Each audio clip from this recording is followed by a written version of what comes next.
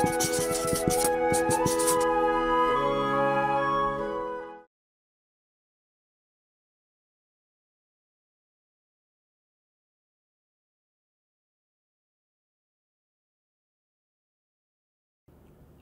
வணக்கம். இது அண்டமும் பிண்டமும் சீரீஸில் அடுத்த ஒரு வீடியோ. இன்றைக்கி உங்களை எல்லாரையும் சந்திக்கிறதுல ரொம்ப சந்தோஷப்படுறேன். ஸோ நம்ம இது வரைக்கும் ஒவ்வொரு பிரபஞ்ச விதியாக பார்த்துக்கிட்டு வரோம். அதாவது முதல் பிரபஞ்ச விதியை பார்த்தோம். இப்போது அடுத்த விதி. முதல் பிரபஞ்ச விதியை பொறுத்த வரைக்கும் நம்ம அதை கரெக்டாக புரிஞ்சுக்கிட்டோம் அப்படின்னோம்னா அடுத்த விதிகள் எல்லாமே அதுக்குள்ளே உட்பட்டுரும். அந்த மாதிரி தான் இது அமைக்கப்பட்டிருக்கு. ஏன்னா இந்த பிரபஞ்சத்தினுடைய அமைப்பு அப்படின்னு சொல்லிட்டு பார்த்தீங்கன்னாலே இந்த ஒரு விஷயம் நமக்கு புரிஞ்சிடுச்சு அப்படின்னா, அதாவது எல்லாம் ஒன்றே அப்படிங்கிற அந்த விஷயம் புரிஞ்சிச்சு அப்படின்னா எல்லாம் ஆற்றலின் வெளிப்பாடே. இப்போ நம்ம பார்க்கறது, பார்க்காதது, பார்க்க முடியாதது, பார்க்கக்கூடியது, இது எல்லாமே ஒன்று தான். நாம்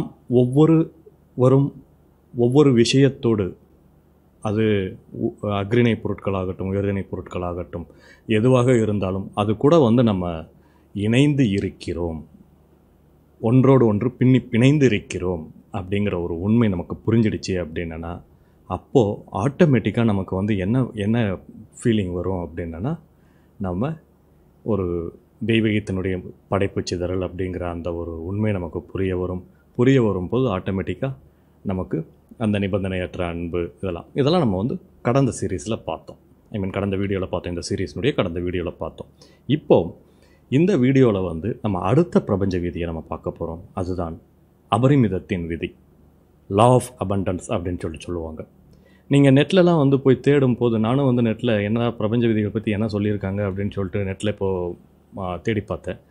ஒவ்வொருத்தரும் அவங்கவுங்களுக்கு ஏற்ற மாதிரி லிஸ்ட்டு வச்சுருக்கிறாங்க. பட் இப்போது நீங்கள் இந்த சீரீஸை ஃபாலோ பண்ணிட்டு வரீங்க அப்படின்னா நான் கொடுக்குற இந்த சீக்வன்ஸ் உங்களுக்கு கரெக்டாக இருக்கும்னு நான் நினைக்கிறேன். அதனால் நீங்கள் அதை தொடர்ந்து இதையும் போட்டு கன்ஃபியூஸ் பண்ணிக்க வேண்டாம். ஏன்னா ரெண்டாவது விதி ஏன் லா ஆஃப் அபண்டன்ஸ், இந்த அபரிமிதத்தின் விதி அப்படின்னு சொல்லிட்டு பார்த்தீங்கன்னா, ஃபர்ஸ்ட் ஆஃப் ஆல் சுற்றி நம்ம பார்த்துருப்போம். சுற்றி எல்லாருமே சின்ன வயசில் இருந்து நம்மளை வளர்த்து வந்த விதத்தில் பார்த்தீங்கன்னா நம்ம கூட யோசிச்சிருப்போம். இங்கேருந்து அந்த வானம் கொஞ்சம் தூரம், அந்த தொடுவானம்னு சொல்லுவாங்க இல்லையா, அதுதான் பார்த்தோன்னே அப்படி மேலே போய் அப்படி கீழே அந்த ஹொரைசன் பாயிண்டில் விழுந்திருக்கும்.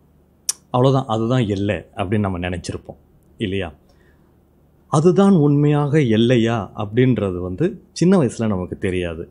ஆனால் வளர வளர நம்ம கேட்டு பார்க்கும்போது வானம்ங்கிறது நமக்கு புரிய வந்துச்சு. தொட மேலே தொட போக அது தூரம் போய்கிட்டே இருக்கும் அப்படின்னு சொல்லிட்டு. ஏன்?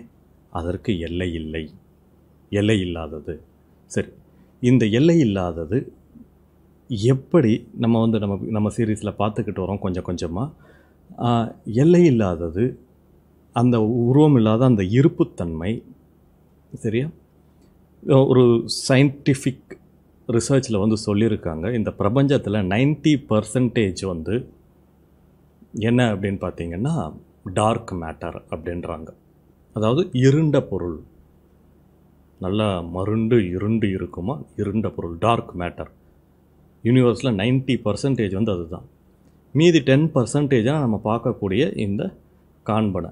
இந்த 10% எல்லாமே அடங்கும். இந்த ஒரு கிரகம் மட்டும் கிடையாது, எல்லா கிரகங்களும், எல்லா பால்வெளி மையங்களும், அதுக்கப்புறமா அதை தாண்டி எல்லா கேலாக்சிஸும், இந்த மாதிரி எத்தனையோ கோள்கள், எத்தனையோ நட்சத்திரங்கள், கோடானு கோடி இந்த விண் சம்மந்தப்பட்ட எல்லா விஷயங்களும் இருக்கிறது. இந்த 10% தான். இப்போ மிச்சம் இருக்கிற 90%, அந்த 90% கூட அளவீடு, ஒரு இல்யூஷன் தான். ஏன்னா இதை தாண்டி இருக்கக்கூடியது, மேபி அதை தாண்டி வேறு ஏதாவது இருக்குதா அப்படிங்கிறது நமக்கு தெரியாது. நம்ம அந்த ஆராய்ச்சிக்குள்ளே போக வேணும். ஆனால் மனதளவில் கொஞ்சம் யோசித்து பார்த்தோம் அப்படின்னோம்னா நிச்சயமாக இந்த அள்ள குறையாத தன்மையில் இருந்து தான் இது இப்படி தான் நம்ம பார்த்துக்கிட்டு வரோம்.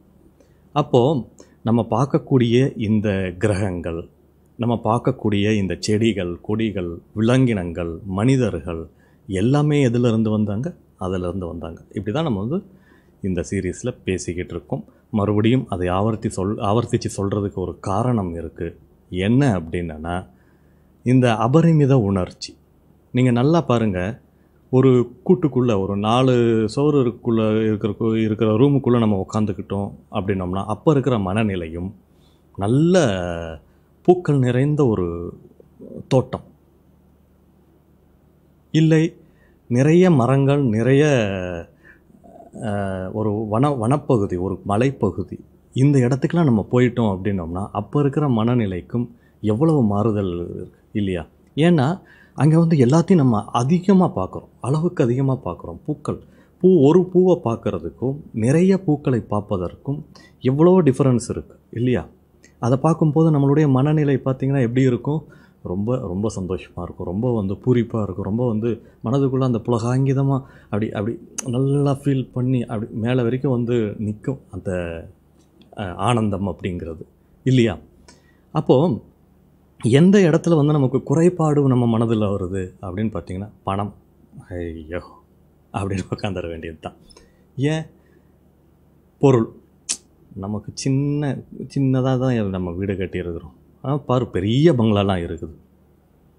அப்புறமா சில பேர் ஃபீல் பண்ணுவாங்க, நான் இங்கேருந்து டெல்லி போயிட்டு வர்றதுக்கே ரொம்ப கஷ்டப்படுறேன், அவன் மாதத்துக்கு 3 முறை அமெரிக்கா போயிட்டு வரான். இது ஒன்று இருக்குது, ட்ராவல். அடுத்தது ஆரோக்கியத்தை பற்றி நம்ம பொறாமப்பட மாட்டோம், இருந்தாலும் வந்து ஹெல்த்தியாக உனக்கு என்னப்பா கவலை இல்லை, சந்தோஷமாக ஆரோக்கியமாக இருக்கிற அப்படின்னு நம்ம பேசுவோம். ஏன்னா நமக்கு வந்து ஏதாவது ஒரு இந்த மாதிரி இந்த எண்ணங்கள்லாம் எதனால் வருது அப்படின்னு பார்த்திங்கன்னா இந்த அபரிமிதத்தன்மையை புரிந்து கொள்ளாததுனால். காரணம், ஒரு வனப்பகுதிக்கு போகும்போது அங்கே எந்த ஒரு நம்ம அங்கே இருக்கிற பூவை கிள்றதுக்கு பார்ப்போம். அப்புறமா பார்த்திங்கன்னா வந்து அந்த மரத்தணலில் போயிட்டு உக்காந்து அந்த நிழலில் வந்து இளைப்பாடுறதுக்கு வந்து நம்ம அதெல்லாம் மனசுக்கு ரொம்ப சந்தோஷமாக இருக்கும். காரணம் என்ன அப்படின்னு பார்த்திங்கன்னா ஒரே ஒரு விஷயந்தான், அங்கே எல்லாம் கொட்டி கிடக்கிறது. இது வந்து நமக்கு ஏன் வர மாட்டேங்குது? மற்ற இடத்துல ஒரு 10 ரூபா நோட்டை எடுத்துக்கோமே, இந்த 10 ரூபா நோட்டு சரி 500 ரூபா கொஞ்சம் பெரிய லெவல்லே போவோம், 500 ரூபா நோட்டை எடுத்துக்கோமே, அது கூட அப்பப்போ மாற்றிடுறாங்க. அப்போ அந்த நோட்டை எடுத்து அப்படி பார்த்தோம்னா இந்த நோட்டு எங்கேருந்து வந்துச்சு? கவர்மெண்ட்டு பிரிண்ட் பண்ணிச்சு. சரி, எதில் பிரிண்ட் பண்ணிச்சு? பேப்பர் எதில் இருந்து வந்துச்சு? மரத்தில் இருந்து. மரக்கூழ் இல்லை நிறைய கலவை இப்போ யூஸ் பண்ணுறாங்க, அதெல்லாம் எங்கேருந்து வந்துச்சு அப்படின்னு மறுபடியும் தேடி போனோன்னா எங்கே? அது ஒரு வேல்யூ, நம்ம ஒரு வேல்யூ கொடுத்துருக்குறோம் அதுக்கு. ஒரே பேப்பர் தான், ஒரே அளவு. 10 ரூபா நோட்டுக்கும் 500 ரூபா நோட்டுக்கும் பெரிய சைஸ் டிஃப்ரென்ஸ்லாம் எதுவும் கிடையாது. அதுக்கான 10 ரூபா 500 ரூபா அப்படின்னு ஒரு வேல்யூ கொடுத்துருக்கோம். இந்த வேல்யூ க்ரியேட் பண்ணது எது? மனது இல்லைங்களா? அப்போது எல்லாமே எல்லா இடத்துலையும் கொட்டி கிடக்குது. இந்த வேல்யூ எதுக்காக க்ரியேட் பண்ணப்பட்டது? பணத்தை பற்றி தான் முதல்ல வந்து அபரிமிதம்னு சொல்லும் போதே லா ஆஃப் அபண்டன்ஸ், அதான் அபரிமிதத்தின் விதின்னா லா ஆஃப் அபண்டன்ஸ். இந்த அபண்டன்ஸ் அப்படின்னு சொல்லும் போதே நம்ம எதை பற்றி நினைப்போம்? ஃபஸ்ட்டு அபண்டண்ட்டாக எனக்கு பணம் இருக்கணும், எனக்கு வந்து வளமை ரொம்ப வந்து எனக்கு நான் வளமிக்க நான் இருக்கணும், செல்வந்தனாக இருக்கணும் அப்படின்னா அப்படி தான் வரும் இல்லையா மனம்? ஏன்னா ஃபஸ்ட்டு பணம், அதனால தான் நான் பணம்ங்கிற விஷயத்தை எடுத்துக்கிறேன். இது ஆரோக்கியத்தில் நம்ம வச்சுக்கலாம், வேறு எதில் நமக்கு குறைபாடு இருந்தாலும் அதை வைத்துக்கொள்ளலாம். அதனால் நான் பணம்ங்கிறத நான் எக்ஸாம்பிளாக எடுத்துருக்கிறேன். ஏன்னா நிறைய பேருக்கு வந்து அது ஒரு மிகப்பெரிய பிரச்சனையாகவே இருக்குது. அந்த பிரச்சனை திரும்பும்போது தான் மற்ற பிரச்சனையை பற்றிலாம் கொஞ்சம் யோசிக்க டைம் கிடைக்குது. அதனால் இப்போது நம்ம செஷன் போவோம். இப்போ நம்ம நினைக்கிறோம் இந்த மாதிரி இந்த பணம் எங்கேருந்து, இதுக்கு ஒரு வேல்யூ கொடுத்துருக்குறோம். எதை பேஸ் பண்ணி வேல்யூ கொடுக்கப்பட்டது? ஆரம்பத்தில் இருந்து எதை பேஸ் பண்ணினா நம்ம கிடைத்தற்கரிய ஒரு பொருள் தங்கம் கிடைக்கவே கிடைக்காது. அப்போது அதை எல்லாம் என்ன பண்ணாங்க? நாகரிக வளர்ச்சியில் மன்னர்கள் அதை வந்து எடுத்து வச்சாங்க, தனக்குன்னு ஒதுக்கி வச்சாங்க. இப்படி வந்து அதை வந்து தனக்குள்ளே சுருக்கிக்கும் போது அதுக்கு கொஞ்சம் வேல்யூ அதிகமாக கொடுக்க ஆரம்பித்தாங்க இல்லையா? இப்போது டியூலிப் மலர்களை பார்க்கணும் அப்படின்னா நம்ம இந்தியாவில் பார்க்க முடியாது. ஆனால் டியூலிப் மலர்களை பார்க்கணும்னா ஆஸ்திரேலியா போகலாம் இல்லையா? இந்த மாதிரி நயாகராவை பார்க்கணும் அப்படின்னா கண்டிப்பாக வந்து அமெரிக்கா தான் போய் ஆகணும். அப்போ அதுக்கெலாம் காசு வேணும். அப்போது பணம் இல்லை அப்படிங்கிற அந்த மென்டாலிட்டி அங்கெல்லாம் போக முடியாதுயா, இங்கேயே இருந்துருவோம். நம்ம வேல்யூ கொடுத்துருக்குறோம். நயாகராவுக்கு இங்கேருந்து அமெரிக்காவுக்கு போகணும்னா அதுக்கு வந்து பெட்ரோல் ஃபில் பண்ண, ஃபியூவல் ஃபில் பண்ண ஏரோப்ளேனில் போகணும். ஏரோப்ளேனுக்கு டிக்கெட்டுக்கு காசு ஏன் வாங்குறாங்க, பஸ் டிக்கெட்டுக்கு கூட ஏன் காசு வாங்குறாங்க, அந்த ஃபியூவல் சம்பளம் அப்படின்னு சொல்கிறாங்க. இப்போ இதுக்கெல்லாம் நம்ம வேல்யூ கொடுத்துருக்குறோம். இந்த வேல்யூ உண்மையானதா அப்படின்னு சொல்லிட்டு பார்த்தோன்னா, இந்த வேல்யூ நம்மளாக கொடுத்த வேல்யூ. பிரபஞ்சம் இது எதற்குமே வேல்யூ கொடுக்கவே இல்லை. அதை வந்து நம்ம முழுமையாக புரிஞ்சிக்கணும் ஃபஸ்ட்டு. ரெண்டாவது, இந்த முழு வேல்யூ நம்ம சொல்கிறோம் இல்லையா, இந்த முழுமையான வேல்யூ, இந்த விஷயத்தை மனசில் போட்டு அசை போட்டு பார்க்கணும். ஓகே, வேல்யூ கொடுக்கப்பட்டிருக்கு. இந்த வேல்யூ என்னால் ஈட்டக்கூடியது சாத்தியம் இல்லையா? இப்படி ஒரு சாத்தியம் இல்லையா அப்படின்ற கேள்விக்கு உங்களுக்கு பதில் என்னவாக வரும் அப்படின்னு சொல்லிட்டு பார்த்தோம்னா, அபரிமிதத்தை புரிந்து கொண்டீர்களே ஆனால் எல்லாம் நம் கண் முன்னால் கொட்டி கிடக்கிறது. நமக்கு வேணுங்கிற அந்த பணமும் பிரபஞ்சத்தில் கொட்டி கிடக்கிறது. எப்படி? ஃபார்ம்லெஸ்ஸாக. சரியா? நம்ம என்ன நினச்சிக்கிறோம், ரொம்ப சிம்பிளாக பாருங்கள், நான் 10 ரூபா சம்பாதிக்கணும் அப்படின்னா இன்னொருத்தங்கிட்ட 10 ரூபா குறையணும்னு நினைக்கிறோம். அது அப்படி கிடையாது. நல்லா யோசிச்சு பாருங்கள். கவர்மெண்ட் இவ்வளோ தானே பணம் வந்து வெளியே ரிலீஸ் பண்ணுது, அது ஒரு கால்குலேஷனில் அவங்க ரிலீஸ் பண்ணுறாங்க. பட் அந்த தன்மையே நம்மளால் வந்து அந்த கால்குலேஷன்லாம் வந்து எக்கனாமிக்ஸ் எல்லாருக்கிட்டையும் கேட்டு பார்த்தீங்கன்னா தெரியும் எப்படி அதை கால்குலேட் பண்ணுறாங்க. பணம்ங்கிறத எதை பேஸ் பண்ணி இவ்வளோ பணம் தான் வந்து சர்க்குலேஷனில் இருக்கணும், பணவீக்கம்ன்றது வந்து எதில் வந்து கால்குலேட் பண்ணுறாங்கன்னு சொல்லிட்டு அந்தளவுக்கு அதுக்குள்ளே டீப்பாக போக வேண்டாம். நமக்கு வேணுங்கிறது பணம் இல்லையா? நமக்கு வேணுங்கிறது ஒரு விஷயம். ஒரு நான் இங்கேருந்து இல்லை நான் ஒரு கார் வாங்கணும், நான் ஒரு வீடு வாங்கணும், இல்லைனா என்னுடைய ஆரோக்கியத்தை நான் வந்து சரிப்படுத்திக்கணும், நெறிப்படுத்திக்கணும், இப்படின்லாம் நினைக்கிறதுக்கு நம்ம வேண்டும் அப்படின்னு கேட்டோம்னா கிடைக்குமா கிடைக்காதா, இவ்வளோதான். அந்த வேல்யூ கிடைக்குமா கிடைக்காதா? அப்போ இது எங்கேருந்து கிடைக்குதுன்னு சொல்லிட்டு கொஞ்சம் யோசித்து பார்த்தோம்னா, சுற்றியும் கொட்டி கிடக்கிறது. இப்படி கொட்டி கிடக்கிற விஷயத்தை கேட்டு வாங்கிறதுல என்ன இருக்குது நம்மக்கிட்ட, ஆனால் நம்ம கேட்க மாட்டோம். காரணம் என்ன அப்படின்னா ரொம்ப சிம்பிள். என்ன காரணம்? நாம் குறைபாடுள்ள மனநிலையோடு வளர்ந்து விட்டோம். அதான் ஃபஸ்ட்டு விஷயமே. அதுதான் ஆரம்பத்தில் இருந்து வந்து நமக்கு வந்து அந்த லிமிட்டட் மென்டாலிட்டியில் வந்து நம்மளை வளர்த்துட்டாங்க. Parents, society, teachers.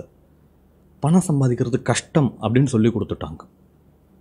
அப்போ பணம் சம்பாதிக்கிறது கஷ்டம் அப்படின்னா நம்ம கஷ்டம் அது முடியாத போல இருக்குது, நம்மளால் எட்ட முடியாத போல இருக்குது அப்படின்னு சொல்லிட்டு எட்டுறதுக்கு அது வேறு எங்கேயோ இல்லை, அப்படியே போய் தோண்டி துருவி எடுக்கிறதுக்கு அப்படிலாம் அது இங்கே தான் இருக்கிறது.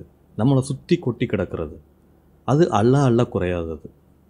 நம்ம வந்து இதை எப்படி வச்சுக்கலான்னா, வற்றா இருப்பு, நம்ம அந்த இருப்பு நிலையை பற்றி பேசணும். அதிலேருந்து நமக்கு தேவைக்கு தகுந்த மாதிரி நம்ம வந்து கொஞ்சம் எடுத்துக்கலாம். நம்ம தேவைக்கு தகுந்த மாதிரி எடுத்துட்டோன்னா குறைஞ்சிருமா அப்படின்னா குறையாது. ஏன்னா எங்கேருந்து எடுக்கிறோமோ நம்ம அதுக்குள்ளே தான் இருக்கிறோம். அதிலேருந்து எடுக்கிறோம், அது இங்கே தான் இருக்குது, மறுபடியும் அதுக்கே தான் போய் சேர்ந்துடும். இதுதான் வந்து பிரபஞ்சத்தில் நடந்துக்கிட்டு இருக்கிறது. அப்போது நம்ம பணம் வேணும்னு கேட்குறோம், ஒரு கார் வேணும்னு கேட்குறோம், ஒரு ஆரோக்கிய சூழ்நிலை வேணும்னு கேட்குறோம், ஒரு நல்ல குடும்பம் வேணும்னு கேட்குறோம். இது எல்லாமே மேனிஃபெஸ்ட் அப்படின்ற ஒரு வார்த்தை, இது எல்லா சூழ்நிலைகளையும் நம்மளால் உருவாக்க முடியும். நம்மளுடைய சொந்த யதார்த்தத்தை நம்மால் உருவாக்க முடியும். எப்படி? இந்த அபரிமிதம் காரணமாக எல்லாம் சுற்றி இது இருக்கிறதுனால இந்த சூழ்நிலைகள் போலும், நம்ம ஆல்ரெடி சொல்லியிருக்கிறோம், எல்லாம் ஆற்றலின் வடிவமே அப்படின்னு சொல்லிட்டு, இந்த சூழ்நிலைகள் போலும் நம்மால் உருவாக்க முடியும். மனதினுடைய வலிமையை கொண்டு சூழ்நிலையை, பொருளை, சரியா, எல்லாவற்றையும் உருவாக்க முடியும். அப்போ அதுக்கு என்ன முக்கியமாக இருக்கணும்? மனதினுடைய வலிமை, மனதினுடைய அந்த கிளாரிட்டி இருந்துச்சுன்னா, நமக்கு இவ்வளவு தான் வேணும், நமக்கு இந்த மாதிரி ஒரு விஷயம் வேணும், எனக்கு இந்த மாதிரி ஒரு பெரிய ஒரு வாழ்க்கை வேண்டும், அந்த வாழ்க்கை என்னுடைய விஷுவலைசேஷன், நம்ம வந்து க்ரியேட்டிவ் விஷுவலைசேஷன் பற்றி பேசியிருக்கிறோம். அந்த விஷுவலைசேஷன் எப்படி உருவாக்கப்படுது அப்படின்னு பார்த்தீங்கன்னா, எங்கேருந்து எடுக்கப்படுது? இந்த அபரிமிதத்தில் இருந்து தான். ஏன்னா அதுதானே சூழ்நிலைகளாக மாறுது. நல்லா யோசித்து பாருங்கள். இந்த நம்மக்கிட்ட இருக்கக்கூடிய இது வந்து இந்த உடம்பு வந்து பஞ்சபூதத்தினுடைய கலவை. இந்த பஞ்சபூதம் எங்கேருந்து வந்துச்சு அப்படின்னா அது அந்த வற்றா இருப்புலேருந்து தான் வந்துச்சு. அப்போ இதுவே வரும்போது இதனுடைய ஆக்டிவிட்டீஸ் அங்கேருந்து வராதா, உருவாகாதா? அந்த மாற்றங்கள் உருவாகும். நம்ம ஆழ்மனதை பற்றி பேசியிருக்கிறோம். ஆழ்மனதில் நம்ம வந்து சொல்லக்கூடிய விஷயம் இது ஆட்டோமேட்டிக்காக இந்த இன்ஃபினிட் இன்டெலிஜென்ஸ் நம்ம ஆல்ரெடி பேசியிருக்கிறோம். அந்த இன்ஃபினிட் இன்டெலிஜென்ஸ் பிரபஞ்ச பேரியக்க பேராற்றல் பிரபஞ்ச பேரறிவுடன் இணைந்து இந்த ஒரு சூழ்நிலையை, நமக்கு வேண்டும் என்று சொல்லக்கூடிய பணத்தை, நமக்கு வேண்டும் என்று சொல்லக்கூடிய அந்த வீட்டை, காரை, ஆரோக்கிய சூழ்நிலையை, அப்புறமா வந்து இது எல்லாத்தையும் ஏற்படுத்தி கொடுக்கும். ஆனால் குறைபாட்டோடு வந்து குறைபாட்டு மனப்பான்மையோட குறைபாட்டு மனத்தோடு நம்ம வந்து என்ன தெரியுமா செய்வோம், இது எல்லாம் சாத்தியம்தான் ஆனால் அப்படின்னு தொடங்கி அடுத்த சென்டென்ஸ் இந்த ஆனால் வந்துடுச்சினாலே நம்ம இன்னும் லிமிட்டட் கான்ஷியஸ்னஸை தாண்டி வரலைன்னு அர்த்தம். அந்த ஆணாவே இருக்கக்கூடாது. காரணம், நம்பணும். இந்த பிரபஞ்சம் அபரிமிதமாக எல்லாவற்றையும் எல்லா வளங்களையும் தன்னிடம் வைத்திருக்கிறது. தங்கம் எங்கே இருந்துங்க உருவாச்சே? தங்கம்ங்கிறது என்ன, வேறு ஒன்றும் இல்லை, ஒரு நல்ல கெட்டியான, அதாவது மரம் போய் நல்லா போயிட்டு அந்த துணுக்குகள் எல்லாமே வந்து மண்ணில் புதைஞ்சிடுது. நாளாக நாளாக அது தங்கம், வைரம் அப்படின்னு சொல்லிட்டு மாறிக்கிட்டே போகுது. அதுதானே. அது எங்கேருந்து வந்துச்சு? Again from beginning. ஸோ இதை புரிஞ்சுக்கிட்டோம்னா அபரிமித விதி சரியாக நம்மளால் புரிஞ்சிக்க முடியும். இதில் முக்கியமாக ஒரு விஷயம் இருக்குது. இப்போ நம்ம பெட்ரோல் பற்றிலாம் பேசணும் இல்லையா? எலக்ட்ரிசிட்டி பற்றி பேசுவோம் கொஞ்ச நேரம். Electricity energy. எலக்ட்ரிசிட்டி வந்து ஃபாரினில் எனர்ஜின்னுவாங்க, நம்ம ஊரில் கரண்ட்டுன்னுவோம், கரண்ட்டு பில்லுன்னுவோம், அங்கே வந்து எனர்ஜி பில் அப்படிம்பாங்க. சரியா? அப்போது அந்த எனர்ஜி எங்கேருந்து கிடைக்குது அப்படின்னு சொல்லிட்டு பார்த்திங்கன்னா நம்ம இங்கே தமிழ்நாட்டில் எங்கேருந்துலாம் எடுக்கிறாங்க? நெய்வேலி என்எல்சியிலேருந்து எடுக்கிறாங்க. அது அப்புறம் hydro electric power, thermo electric power, hydro electric power, solar energy, solar electric power இப்படின்னு சொல்லிட்டு இது எங்கெங்கேருந்து எடுக்கிறோம்? இயற்கையிலேருந்து தானே எடுக்கிறோம். அப்புறம் ஏன் கரண்ட்டு கட் ஆகுது? கவர்மெண்ட்டினுடைய மேட்ரு. நம்ம மேட்ரை பேசுவோம். அப்போது ஏன் கரண்ட்டு கட் ஆகுது அப்படின்னு சொல்லிட்டு பார்த்தீங்கன்னா, அதை கரெக்டாக நமக்கு டிஸ்ட்ரிபியூட் பண்ண தெரியலை, சேனலைஸ் பண்ண தெரியலை. அப்போது இது ரொம்ப சிம்பிள். இதை வந்து நிக்கோலா டெஸ்லா அப்படிங்கிற ஒரு பெரிய சயின்டிஸ்ட், ஐன்ஸ்டீன் நம்ம எடிசன் காலத்தில் இருந்தவர், அதுக்கும் முன்னாடியே வந்து இந்த எனர்ஜி பற்றிலாம் அவர் அழகாக சொல்லிட்டார். எல்லாம் ஆற்றலின் வடிவமேன்ற கான்செப்டை வந்து அவர் தான் அதிகமாக சொல்லியிருக்கிறாரு. அவர் வந்து சிம்பிளாக சொல்லிட்டார். ஏன்னா அப்போ வந்து அவர்கிட்ட இருந்த ஒரே ஒரு ஐடியா, இந்த இயற்கையில் இருக்கக்கூடிய இந்த எனர்ஜியை எடுத்து எல்லாருக்கும் இலவசமாக வந்து அதை வந்து டிஸ்ட்ரிபியூட் பண்ணணும்னு சொல்லிட்டு அது அப்புறமா பிஸ்னஸ் பண்ணாங்க. நம்ம இப்போதைக்கு அந்த மேட்ருக்குள்ளே போக தேவையில்லை. நிக்கோலா டெஸ்லா பற்றி நீங்கள் கூகுள் பண்ணி பாருங்கள். இப்போது எடிசன் பல்பு கண்டுபிடிச்சார் இல்லையா? எடிசன் பல்பு கண்டுபிடிச்சார். பல்பு கண்டுபிடிச்ச உடனே எல்லா வீட்லேயும் பல்பை மாட்டிட்டாங்களா அப்படின்னா இல்லை. எப்போ மாட்டினாங்க? மனிதன் அவனுக்கு தேவையான விஷயத்தை எப்போ வேணும்னு கேட்டு அதை பற்றி புரிந்து கொண்டு செயல்பட ஆரம்பிக்கிறானோ அப்போ மட்டும்தான் வந்து அதனுடைய உபயோகம் அவனுக்கு பயன்படும். அதை உபயோகப்படுத்தவே அவன் அப்போ தான் ஆரம்பிப்பான். அப்படி தான் எடிசன் கண்டுபிடிச்ச உடனே எல்லோரும் இவர் வந்து எலக்ட்ரிசிட்டி பல்பு கண்டுபிடிச்சிட்டாரு, நம்ம இதை யூஸ் பண்ணிக்கலாம் அப்படின்னு யூஸ் பண்ணல. இன்றைக்கி பார்த்திங்கன்னா அவர் கண்டுபிடிச்ச அந்த டங்ஸ்டன் ஃபிலமெண்ட் லேம்பை தாண்டி இன்றைக்கி எத்தனையோ இன்வென்ஷன்ஸ் இந்த related to bulb, especially light போய்கிட்டுருக்கு. ஒரு பௌதீக ஆற்றலை எடுத்து நம்ம வந்து நமக்கு தேவையான மாதிரி பயன்படுத்திக்கிறோம். இதே தான் அபரிமித விதிலையும். நம்ம இன்றைக்கி வரைக்கும் அந்த அபரிமிதத்தை எப்படி யூட்டிலைஸ் பண்ணுறது அப்படின்றது வந்து தெரிஞ்சிக்கல. ஒருவேளை தெரிந்து கொண்டோமேயானால் நம்மால் அதை சரியாக பயன்படுத்தி, எப்படி எடிசன் நிக்கோலா டெஸ்லா வந்து இந்த எனர்ஜியை ஹார்னஸ் பண்ணி நம்மளை டிஸ்ட்ரிபியூட் பண்ண முடியும்னு சொல்லிட்டு அவர் வந்து அந்த விஷயத்தை கண்டுபிடிச்சாரோ, அதே மாதிரி எடிசன் அதை எடுத்து ஒரு லேம்ப் வெளிச்சம் வருவதற்கு நம்ம உபயோகப்படுத்துவோம் என்று கண்டுபிடித்தாரோ, அதே போல் நம்மால் அபரிமிதத்தை பணம் பண்ணுவதற்கோ நம் மனதை சரி பண்ணுவதற்கோ நம் சூழ்நிலைகளை சரி பண்ணுவதற்கோ உபயோகப்படுத்தி கொள்ளலாம். அபரிமிதம்ன ஒன்றே வந்து வெறும் பணம் பற்றி மட்டும்தான் வருன்றதுனால தான் பணம் பற்றி பேசுகிறோம். எதற்கு வேண்டுமானாலும் இந்த அபரிமிதத்தின் ஆற்றலை பயன்படுத்தி கொள்ளலாம்.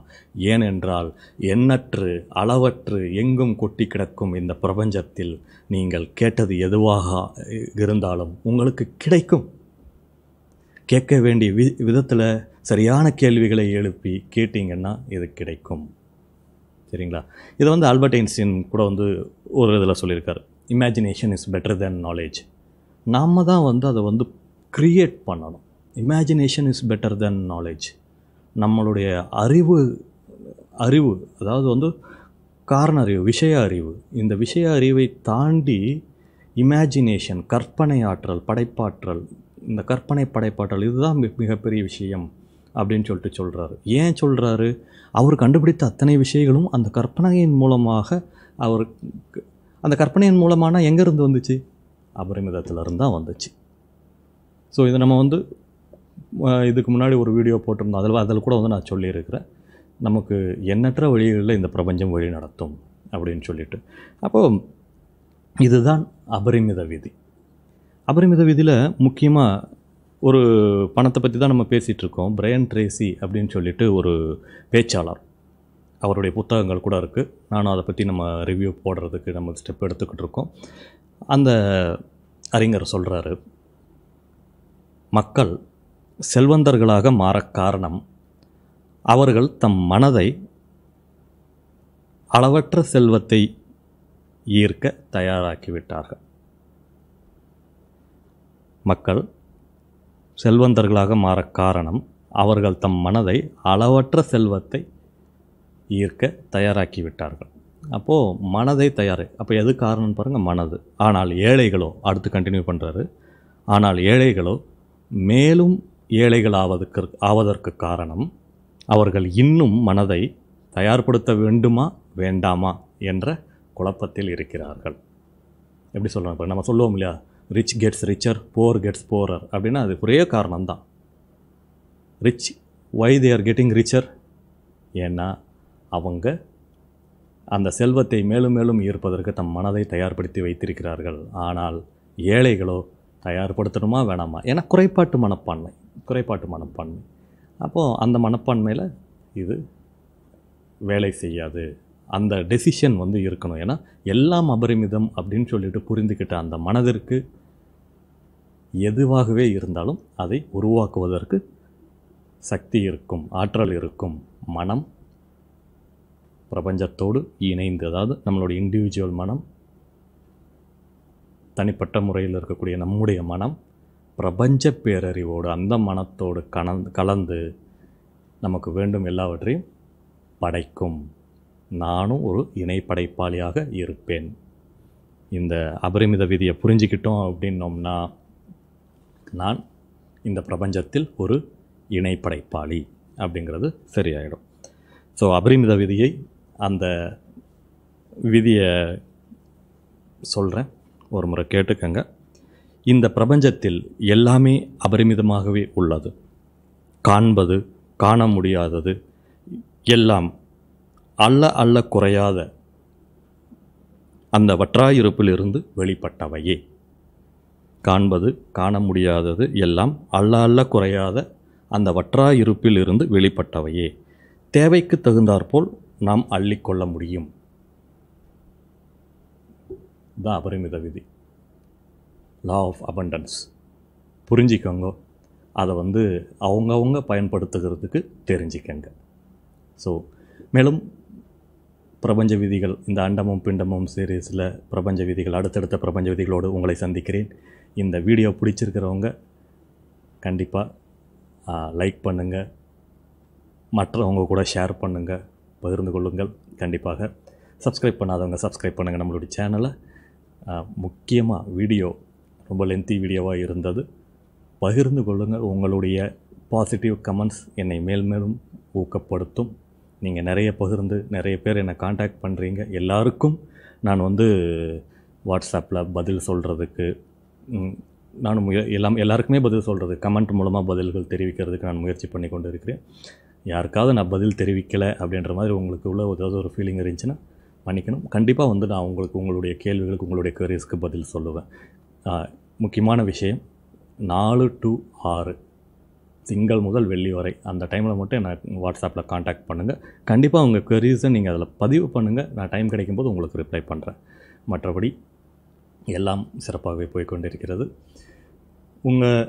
உங்கள் எல்லாருக்கும் ஏதாவது queries இருந்ததுன்னா கண்டிப்பாக கேளுங்க, நம்ம பூர்த்தி பண்ணுவோம். அடுத்த வீடியோவில், இந்த அண்டமும் பிண்டமும் சீரீஸில் அடுத்த வீடியோவில் உங்களை சந்திக்கிறேன்.